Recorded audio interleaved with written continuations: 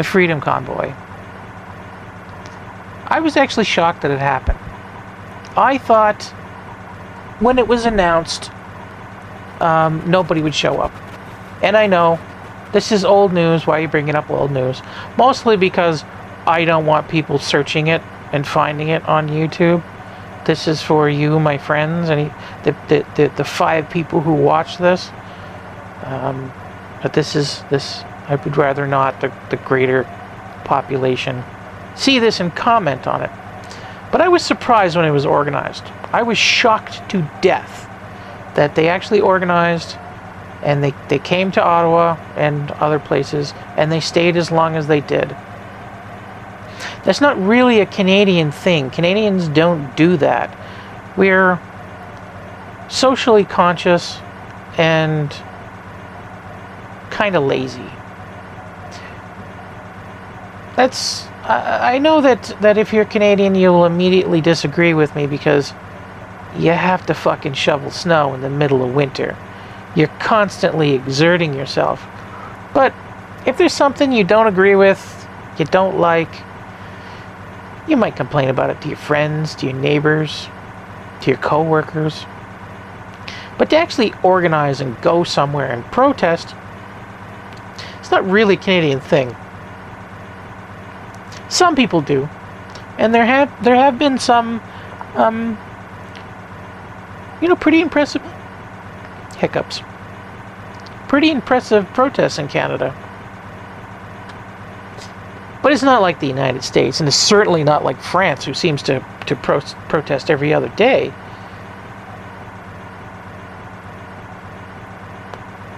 But as a result, maybe as a result, but seemingly as a result of our predisposition, we also don't enforce a hell of a lot. You may not know this. If you live in Ontario, you may not know this. But for the past about 4 years, the trades laws, the things that govern, like if you're a licensed electrician, a licensed plumber, all that kind of stuff. If you're doing commercial work, or you are advertising to do work in residential, like if you're representing yourself as a tradesperson, all of those laws have not been enforced for the past 4 years. In January is when they seemingly started to become enforced again. And it went completely unnoticed. For 4 years, perhaps longer. I think it was 2018, but it might be as far back as 2016. But certainly after Doug Ford got in, not a single person was fined for being on a job site posing as a tradesperson without a license. Not a single person. They said that they shifted from enforcement to education. They probably weren't doing anything at all. They probably fired all of their inspectors or put them on leave or something. But for that entire time, unqualified people could be hired, put in a building, and be installing your electrical outlets. If you're living in a house that's been built in the past 4 years, especially if it's like one of those cookie cutter houses that you find on new developments off to the side of a city, it is very likely that somebody without a license did something in that house. And inspections never occur. When I was an apprentice plumber, and the inspectors came out for new buildings and things like that, but mostly it just amounted to the guy looking around, nodding his head and leaving. And if you own your own home, or you are you're a corporation that owns a building or several buildings, The law says that if you do anything more than changing a light bulb, you have to get a permit. And all the time you have homeowners and landlords putting on extensions, gutting apartments, tearing down walls, putting in all new electrical systems, even screwing with foundation. And they never get a permit. And there's no enforcement. Most municipalities actually have laws on the books that say that unless you live at a certain address, you're not allowed complaining about that address. Now, of course, that's regulatory negligence. But no one ever calls those municipalities on it. Larger municipalities like Ottawa and Toronto, they can't get away with that stuff because you have, around 1 million people living in your city. A lot of those people are going to sue if they're angry at you. But if you're in a small town with 5,000 people, 10,000, 15, 20,000 people, nothing happens. None of that shit is enforced. There are cities, towns really, in Ontario where the parking laws aren't followed. That they're in violation of Ontario and Canadian highway standards. And no one forces them to comply. Now, I had some difficulty with my municipality several years ago, and I tried to get it worked on. I tried to get it done. The only thing I could really do was contact the ombudsman because the municipality refused to, comply with its own laws. It refused to enforce its own laws. And then the ombudsman came around and said, "We will look into this for you. We will contact them." And it took several months. And then afterwards I get a call from them and it says, "We're going to do this." And it said, well, that's not enough. And mostly it was like, we're going to suggest this and we're going to suggest this. And then finally they said, well, we have no power of enforcement. We can only make suggestions. We can't make them do anything. So what's the point of the ombudsman then? Nothing. The Ministry of Municipalities and whatever the second part of that title is, again, no enforcement. There are some towns that have no bylaws. And if there are no bylaws, then there is a branch of government under the Ministry of Municipalities that can help you. But if they do have bylaws, even if they're contrary to provincial or federal bylaws, they can't do anything about it. Now, you could probably sue. You could probably get into a court and be ruled in your favor, but you need that money. A couple years ago, I tried to open a business, okay? Internet's resale. Internet resale hadn't caught on yet. There was just the big names. And it took off like a shot after I got the hell out of it. But I got screwed over by one of my suppliers, and I tried to go to the CRTC to file a complaint. Now, big businesses, the wholesalers were protected, and customers were protected. But I wasn't, because there was a gray area in the laws dating back from cable companies that basically said that if you were reselling, you had no protection whatsoever. And that's basically what the law said. It was one law drafted in the 70s that was still in effect in 2015 or something like that. And after that occurred, I closed down my business because I had lost, quite a bit of money from that endeavor. And the fact that this company wasn't,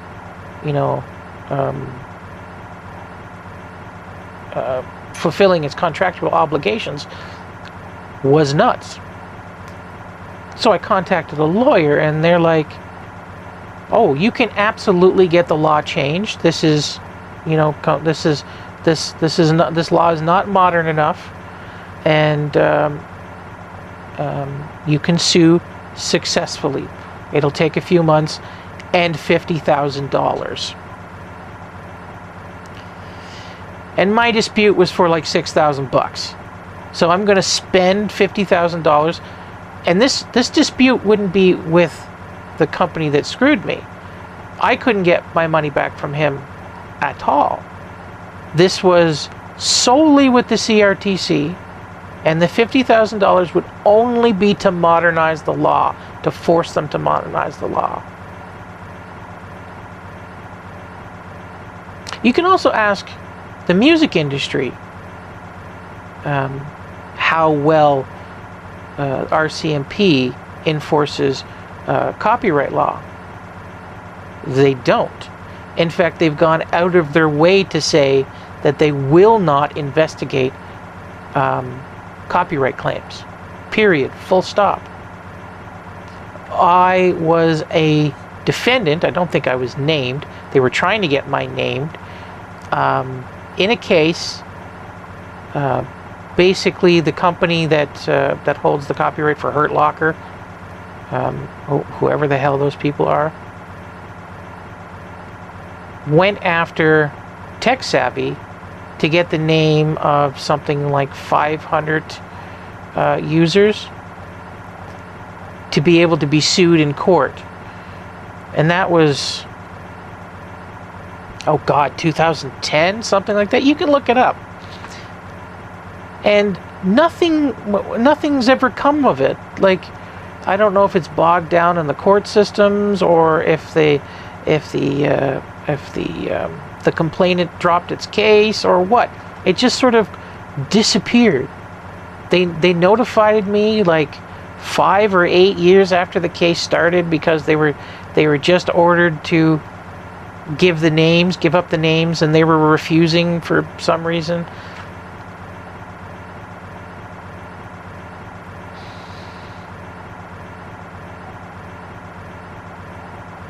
There are so many instances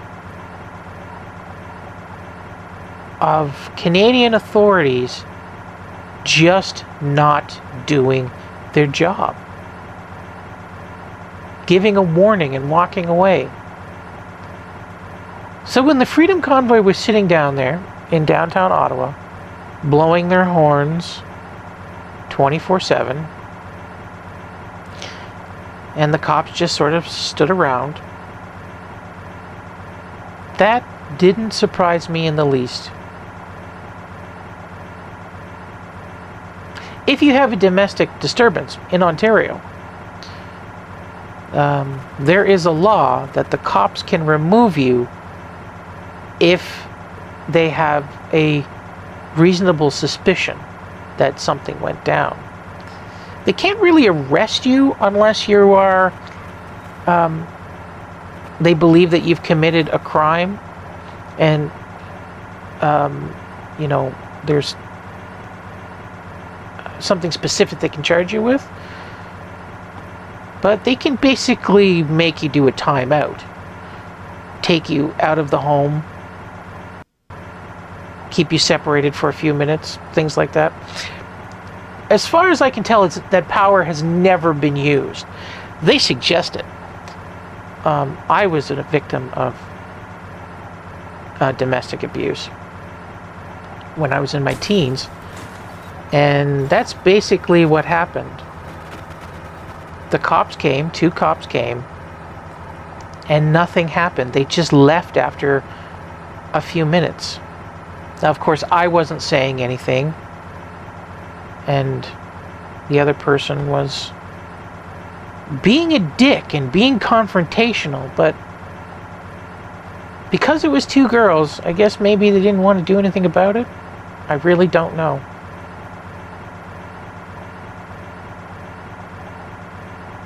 But you can go to any abuse shelter, and they will tell you the same things.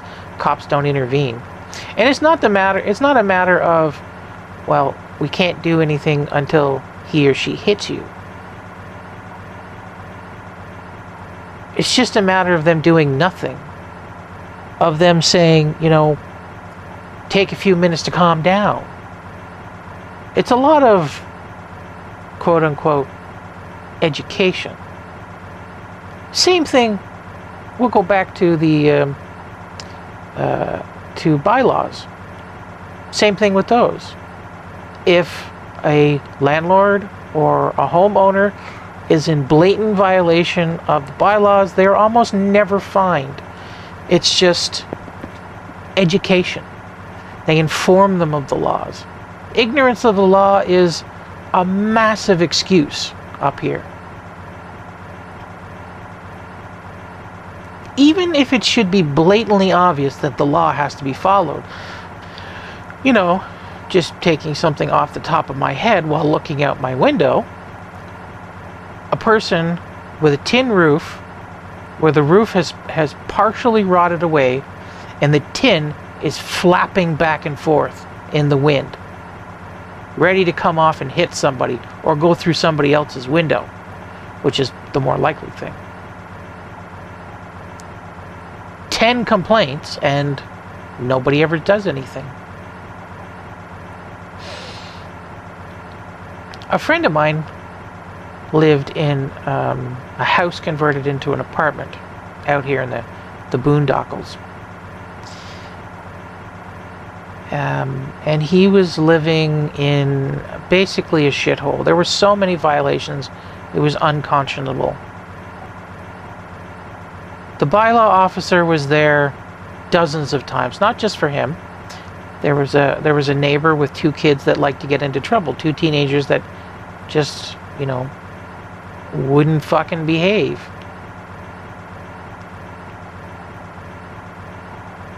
But eventually, family services got involved because somebody else had moved in with a young kid, and I guess her boyfriend or her husband or the baby's daddy, whatever, didn't like how the kid was living.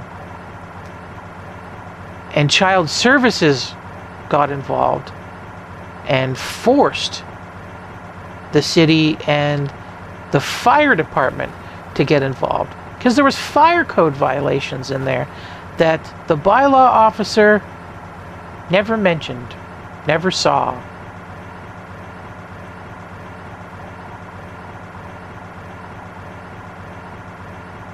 So you might immediately say, well, the truckers were protesting, and Canada has a history of crushing protests. Yes, but what kind of protests are occurring? Usually they're not protests against the government. Protests against the government does nothing. It's when those protests disrupt a corporation. Like all of those anti-pipeline protests where the RCMP came in and cracked skulls. That wasn't really the government deciding to do something. That was the corporation getting on the government's nerves to do something. There have been sit-ins, usually by First Nation, that have lasted years. I think there's a spiritual sit-in, or I don't know what they call it, but they've been basically protesting something to do with the federal government, this First Nations tribe, for 60 years. And there is somebody that they always have involved. And the government just never responded to it. That's the thing with the Canadian government. The Canadian government is selective enforcement. In the United States, if you keep pushing, you will eventually find a judge that will enforce a law. Some of them won't. Some of them will say that it's so minor that they don't want to prosecute or something. But eventually, it will be enforced. And it'll be enforced down to the letter. They really like that down there. Enforcing things down to the letter. That's changing. In the United States, it's changing. that they're starting to dismiss a lot of cases based on it being outside of their scope. That wasn't always the case. In the US, they love to sue. They love to get things done. Canada, not so much. So it was ripe for this type of abuse. And it will happen again. Mark my words. Now that whoever was behind these protests knows that it can do it in this way, it will occur again.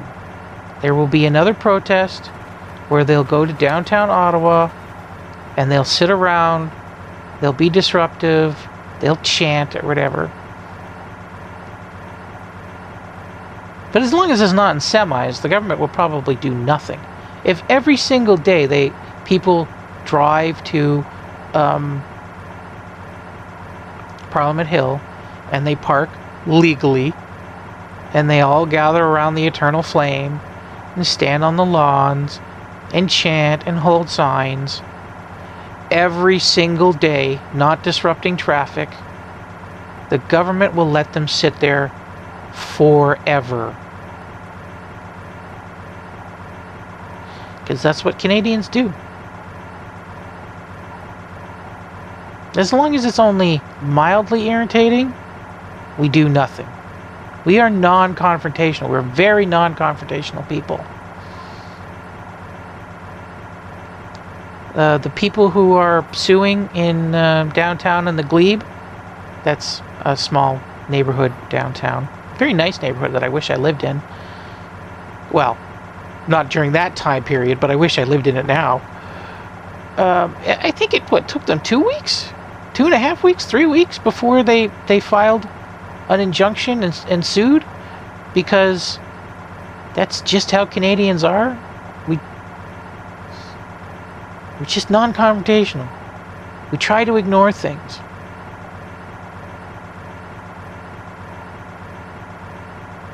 Like people not being licensed, working on construction sites. It's a real thing. It really is. Go look it up. Google it. It's a real thing. As of this January, they might be enforcing again, but seriously. Electricians, plumbers, HVAC, all of those people, they were educating, quote unquote, instead of enforcing. Not a single ticket had been issued since like 2017, 2016, something like that, because of Doug Ford.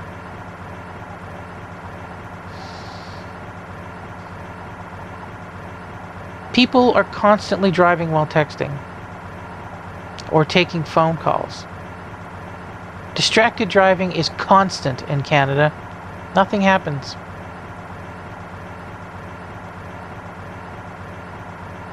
Speeding is constant and ever present. Nothing happens. If the posted speed limit is 80, you can do 90 and you will not be pulled over. So why doesn't it say 90? Well, because if it said 90, people would do 100. That's sort of the unwritten rule. It's not in the books. Absolutely not in the books. But generally, you can go 10 kilometers over the speed limit and no one's going to say a word. You will not get a ticket. More than likely not get a ticket. This isn't legal advice, but I have never gotten a ticket, even when I drove commercial vehicles. No other commercial vehicle driver has ever gotten a ticket doing 90. 95, yes. One of the drivers was doing 95 in an 80 zone and got a ticket, but never got a ticket at 90, ever. And he'd been working in the industry for 30 years.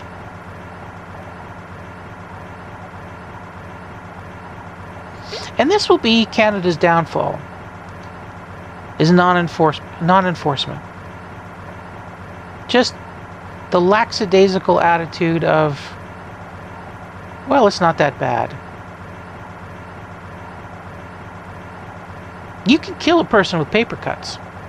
You cut a person enough times, you can kill them with paper cuts. They will bleed to death or get an infection so horrific. What's that green flashing over there? So horrific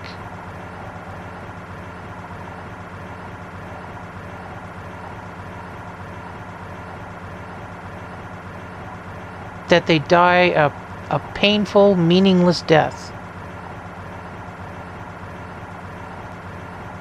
I think I want to go for that. I'm going to try going for those green lights. See what they are.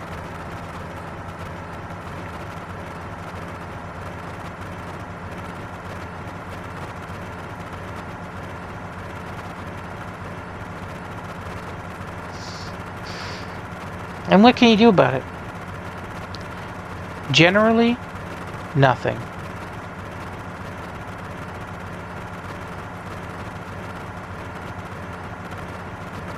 You can't force them to enforce the law.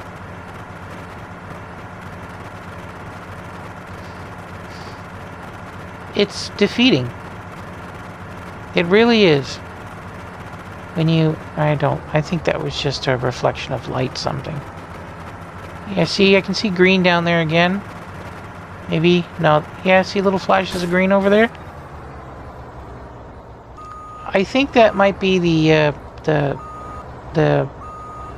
street lights. And, it's just, giving the wrong RBG value.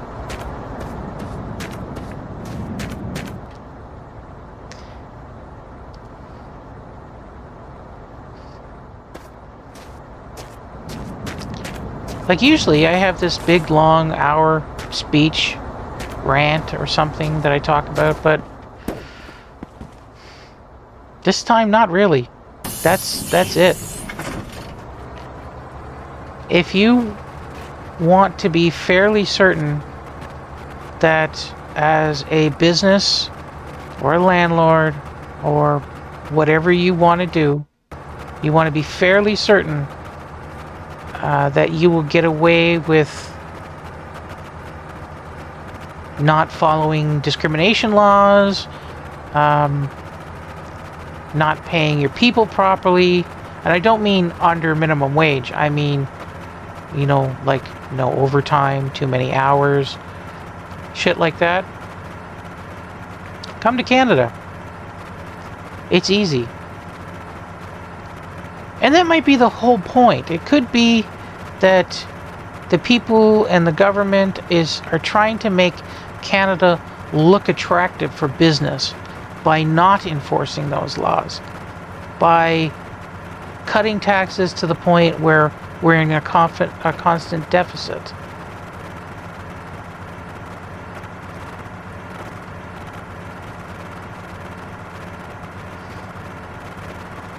But it's also not new. At a time when our tax levels were much higher, they were also not enforcing crap back then. My grandfather, he talks often about, you know, being a young apprentice, a young electrical apprentice, and doing stuff that would be extremely illegal nowadays, like pouring toxic chemicals without any kind of protection into transformers, because the transformer came dry, then you had to put the stuff inside of it. He has a shard of asbestos, a visible shard of asbestos on his x-ray at the bottom of his lungs.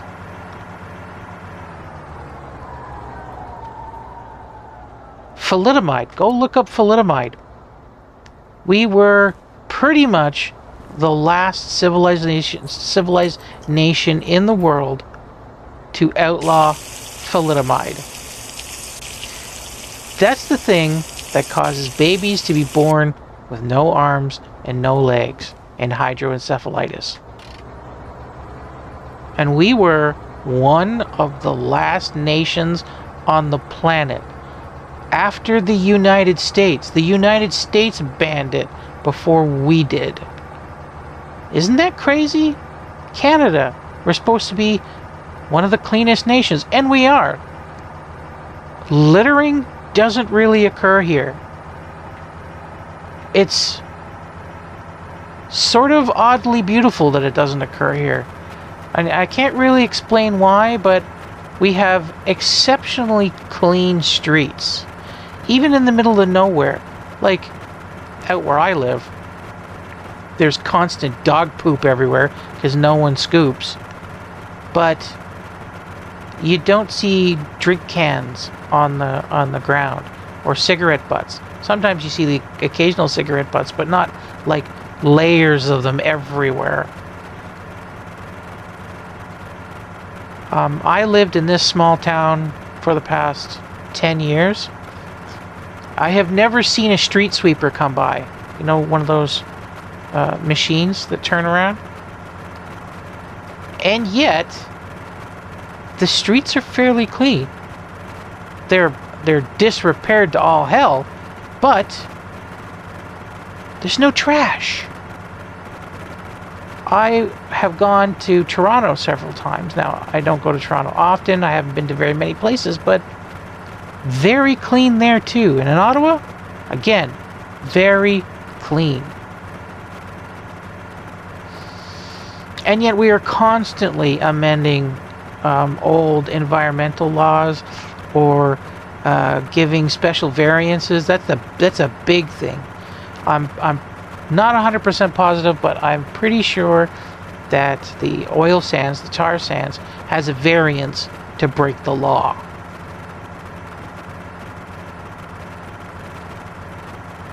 And it's not a matter of, you know, corporations can fight it and get away with it. No, everybody in the whole chain. It's not like the U.S. The U.S., you know, the big guys get away with stuff, but the little guys have to swallow it. No, in Canada, that's not it. There is a law on the books right now that says that you can't burn waste oil for heat. That's a crime to do that, but it's not enforced. And a lot of oil change places are still burning for heat. And there's also grandfather clause crap in there. One thing in Ontario, pits, you know, oil change pits, maintenance pits, like to fixing cars and stuff like that. Those are also illegal. But if you already have them on your property, you don't need to fix it. If you have an extension on your house that's in clear violation, but it's been there so long that nobody can remember when it was put on, you're grandfathered in. Even if it's dangerous, you're grandfathered in. If you have a kitchen without an exhaust fan, and trust me, those exhaust fans are necessary. I'm actually afraid of cooking. I live in a place without an exhaust fan above a stove, and I'm afraid of cooking because the slightest amount of smoke that comes up, like if you're trying to brown a piece of meat, the fire alarm will go off. And because it's really easy to interconnect all the fire alarms, like it costs like $500 to do it in a building, the fire alarm in the entire building goes off. Everybody's fire alarm goes off. It's fucking nuts. I barely cook now. I set it off, I think 3 times or something like that. And I've opened the door yelling, "I'm sorry, I'm sorry, I'm sorry," because I'm affecting everybody's lives. I'm making everybody's lives worse because I needed to cook. And you can't, because of the way the laws are written, you can't do a stopgap measure. At my grandmother's house, she had basically a hole in the wall with a really powerful fan. It wasn't a fume hood, it just sucked it straight through. You couldn't do that here. Because as soon as they tried doing that, that would be a new installation, and then they would be hit without having a proper fume hood. So no stopgap measures. The law says that the shitty, non-existent against regulation, installation, thing, whatever, keeping that in place is more legal than something halfway.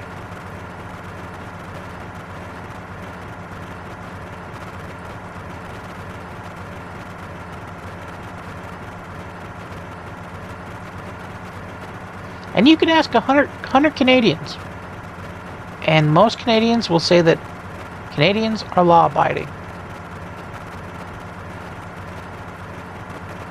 But I guarantee you, every one of those Canadians will have broken a law.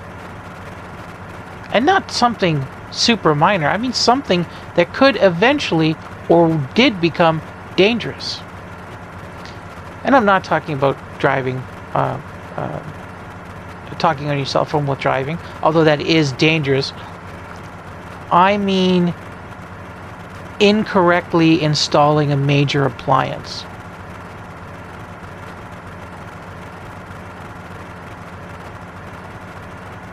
You can do the work yourself when you renovate your house, but you still need a permit and it still needs to be inspected to make sure that it's done right. It doesn't stop being a requirement because you're the owner and you can do it yourself. You still have to do that. You still have to have it inspected, but no one has it inspected. That's a serious law most Canadians have broken.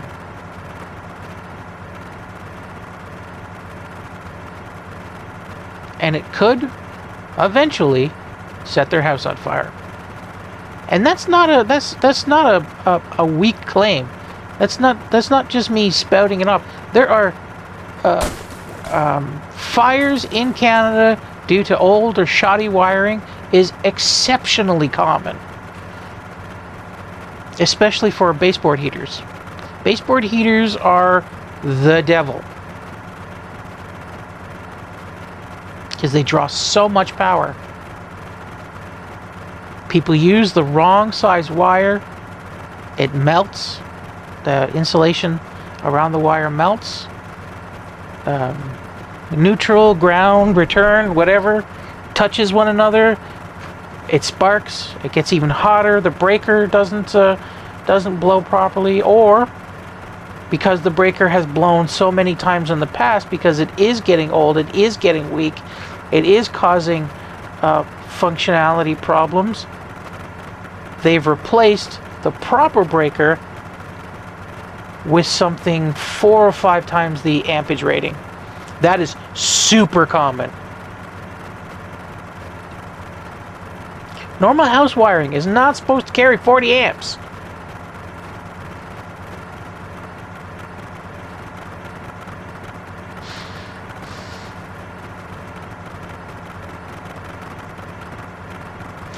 But they don't... Canadians, I don't know about other places, but Canadians don't seem to think those are laws. I don't think they think they're suggestions either. I think in their minds they see a distinction between regulation, policy, or policy would be the low one, then regulation, then laws.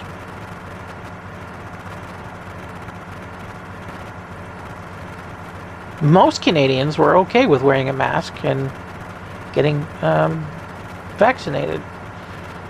That didn't seem to be a huge deal breaker for them.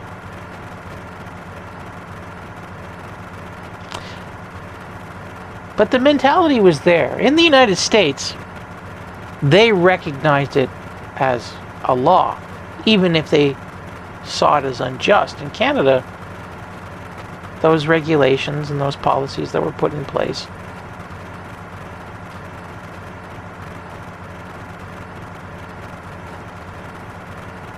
I think they just saw it as being considerate to your fellow man. And nobody got a fine. There's a few people that got fines.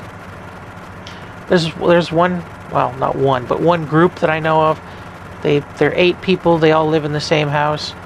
and they went somewhere walking together, and because they were in a group over 5, even though they all lived together, they got fined. And of course they all paid it. They could have fought it because they were following the law, because it's a group of 5 or people you lived with or something. I don't remember what the exact wording was. But generally speaking, no one was fined.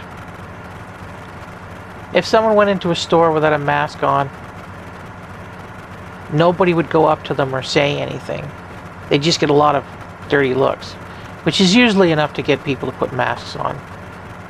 I forgot my mask once, not on purpose. I walked into the store, I had my mask around my neck, and I guess I was in the store for 2 minutes, and then there was an announcement over the PA saying, "We'd like to remind you to wear masks," and stuff like that. No one told me to put it on. I just suddenly realized that I hadn't pulled it up over my face, and I did it immediately, and then like 10 seconds later the announcement came on.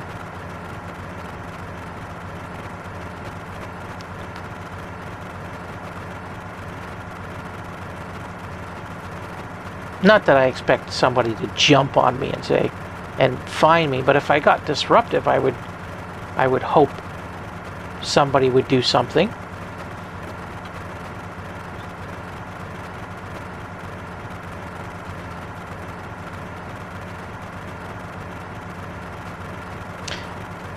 There's also a lot of quote-unquote accidental fires on job sites, especially when demolition occurs.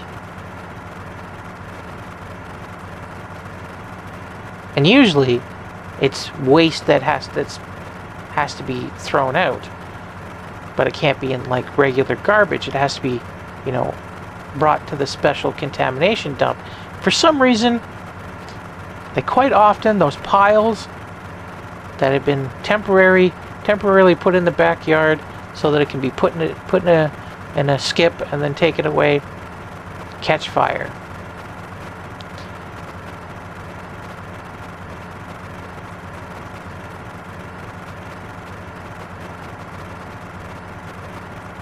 People pour oil down storm drains still, constantly. They flush stuff down the toilet that they're not supposed to flush. And there are actual regulations not to do it. People do it anyways because, well, it's practically unenforceable. But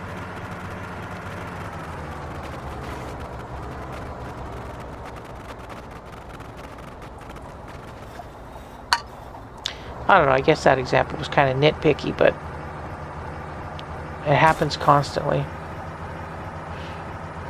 I was an apprentice plumber, illegally working as an apprentice plumber, alone on a site, without a mechanic, doing all the work myself when I was a kid.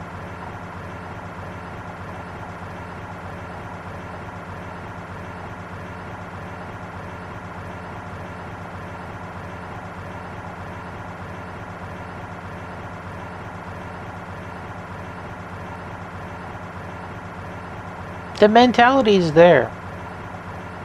And it's not even a double standard, it's just a lackadaisical attitude. Getting back to the littering, I think people don't litter because you can see it. It disturbs people.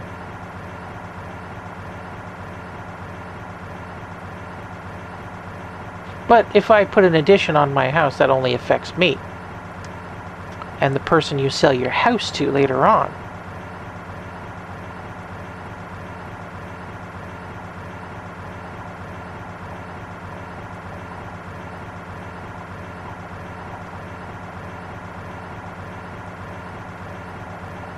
To some extent, I don't think this rant is very coherent.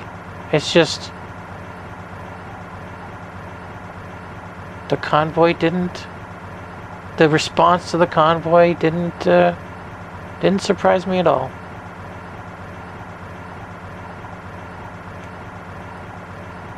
Canada is certainly not lawless, but we're a country that chooses which laws we're going to enforce. Did you know that the law against abortion is still on our books. It's just not enforced. We don't repeal. I'm not sure if we even have... I took a half-a-year law, and I can't believe I'm saying that. I don't know if we have a mechanism to repeal laws, but I don't think we do. We may not. And so often things just fall out of fashion. And while we might stand here and sit here and think, well, the law against abortion was bad. It was wrong. There's no justifiable reason why it should be enforced. So it's a good thing it's not enforced. And the marijuana laws, it's a good thing that it's been decriminalized. Because alcohol is much worse than weed. But what about the environmental laws? Is it a good thing that we're not recognizing those laws? That we're not enforcing them? We are not the cleanest country in the world. And all of those numbers about pollutants that we're sending up in the air, all of that stuff is self-reported.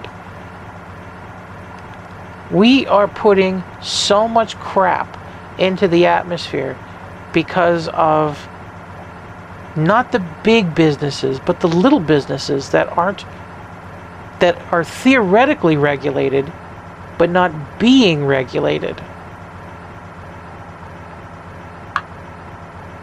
I have worked for places that had health and safety violations that you wouldn't believe. No one ever complained, including me. I worked there. My entire time that I was there, I would complain to, my boss about it, but I wouldn't file a complaint. I was working on a job site alone, without a mechanic, unsupervised, at a fucking school, building a school. And you might say, oh, you didn't complain about it because you were involved. No, I didn't complain about other people doing it either. I'm part of the problem here. And there's no solution. Usually I like to have a solution or a direction in the rant or something, but this time there just isn't.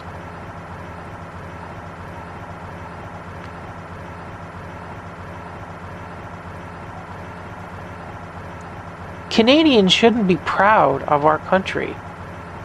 There's nothing to be proud of. I don't think we're in the top 10 of anything, of education, of standard of living, of the happiness index, nothing. We are not special in any way, and we fall below on so many counts. Yet we're delusional. I was delusional. I thought that Canada was this environmental bastion that was fighting pollution drifting over our border. We're not. Per capita, I think we're putting more in the air than the United States is. Because we also have fuel expenditures in the winter. Per capita, we spend much more on heating costs. And that just goes up the flue, up into the air. We had plans to build more nuclear power plants, and our plants are some of the safest in the world. I think they are the safest in the world. They're based on the original design. They're not the original design. They've been evolved quite a bit, but separate horizontal fuel channels where water is constantly being put through, individual loading and unloading.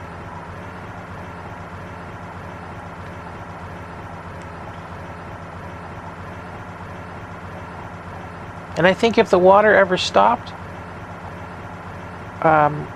an external pump can be brought in to hook up, and it can be dumped into the holding tanks. But we didn't build more because we have a large fossil fuel industry that fought against it and successfully fought against it. I was shocked out of my mind when I found out that as little as a few years ago, we still had a full coal-fired power plant here in Canada, here in Ontario. It only closed in like 2015 or something like that.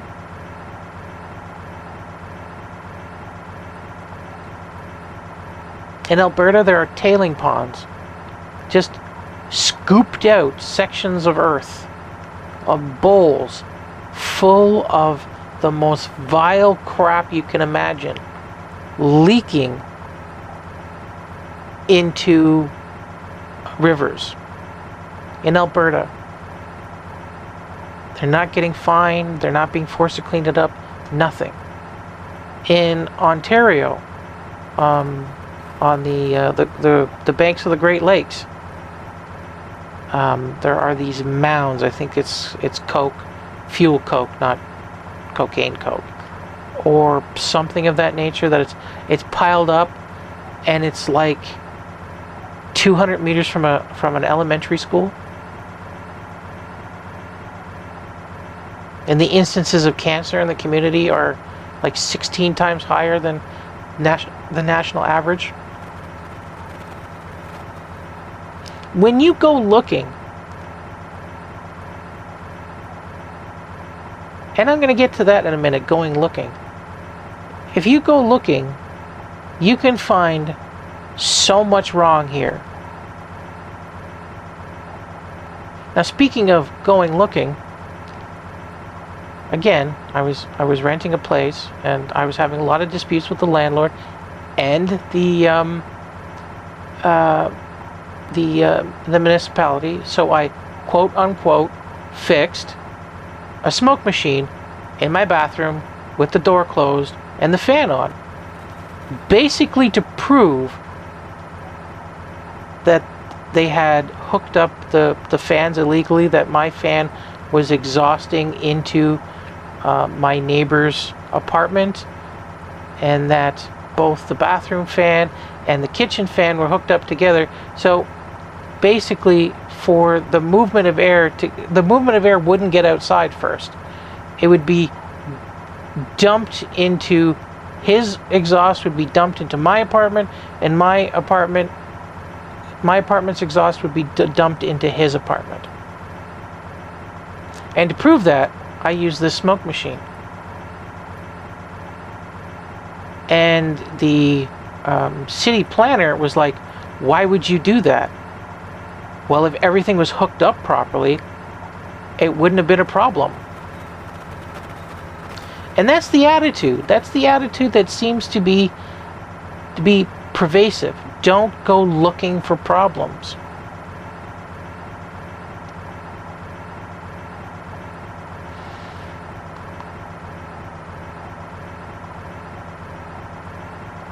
It's not even if it ain't broke, don't fix it. It's if you don't know it's not broke, don't find out if it's broken. I think that should be the motto of Canada. I think that will be the conclusion of this rant. That Canada is a country of don't go looking for problems. If it's out of sight, it's out of mind. In Ottawa, downtown Ottawa, the cops got to go home. They didn't have to sit there listening to the honking.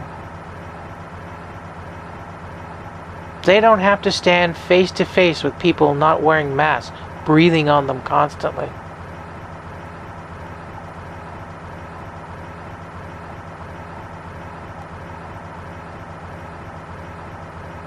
I live in a good house. I don't, but I mean, theoretical I live in a good house.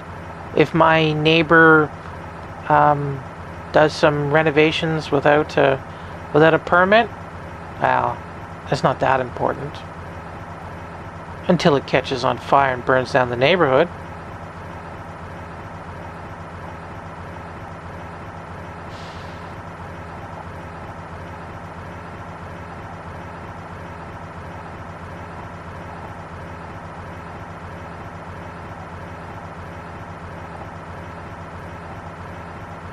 Yeah.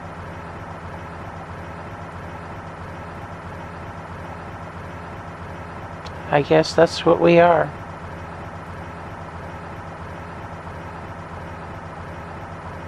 The nation of don't go looking for problems. Status quo. The delusional bliss that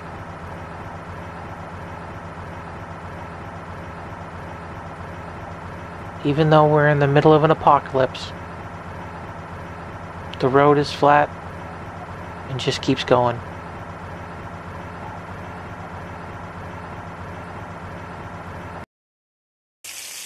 Oh, we also have failing infrastructure because of all those reasons. We have bridges falling down all over the place. And if you lived in Ottawa, Carlingwood, or Carling Avenue, that's because nobody wanted to fix crap. If it ain't broke, don't go looking for problems. Yeah, Carling Avenue. I think it was voted top 10 of the country's worst roads. And our power grid is like constantly near overload all the time. And Bell Canada is not really, you know, continuing to build out its network. It's refusing to upgrade rural areas. Yeah, that stuff happens here too. Oh, and cops not investigating break-ins, that's a huge thing. You live in a supposedly protected apartment building, underground parking, key entry on all sides, cameras looking in at the entrances, and 20 cars will get broken into. The cops won't do anything. Won't dust for prints, won't ask questions, won't really take any statements because it's not important enough. So, if you want to become a petty theft in Canada, it's probably going to be a fairly easy life for you. Probably not going to see too many consequences. It's just the truth. And it has nothing to do with the penalties not being tough enough. It's a lack of enforcement. The reason you can be a thief in Canada and be fairly certain you're not going to face too many consequences is because nobody's looking. Seriously, nobody's looking. Don't do this. Absolutely do not do this. I am absolutely not advocating for breaking and entering. But break and enter into your neighbor's house when they're away, when you know that they're away. Don't take anything either. Just make it look like you've taken something.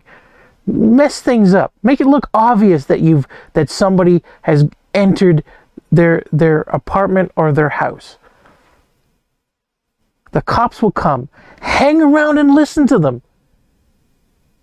Nothing will be done. Very basic statements will be taken, and then they'll leave. That's the society we are in.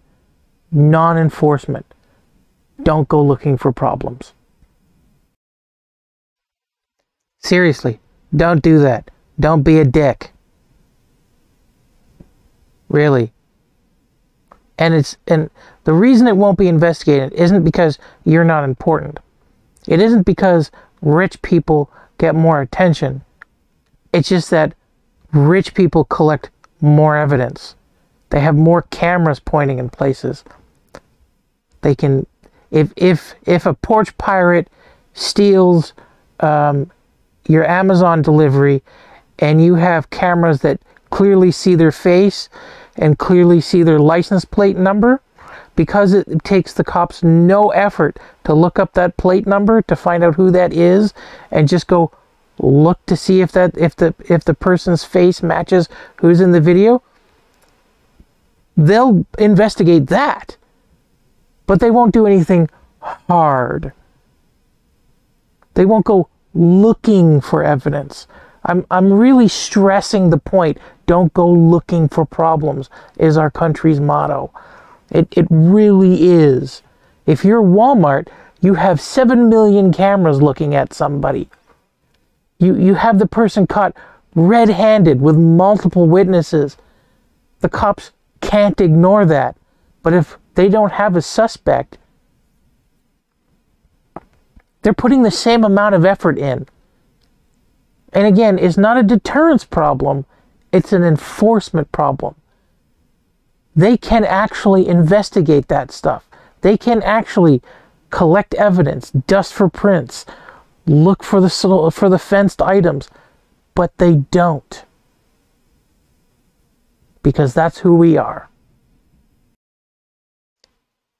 Seriously, 23andMe can offer you a full DNA sequencing that you can download and keep for yourself, have it on a file, take it to other websites, find out precisely what kind of genetic diseases you have. But the cops can't look for DNA samples in a break and entering. They can't comb for evidence. They just take your statement and they go, well, we'll let you know if we hear anything.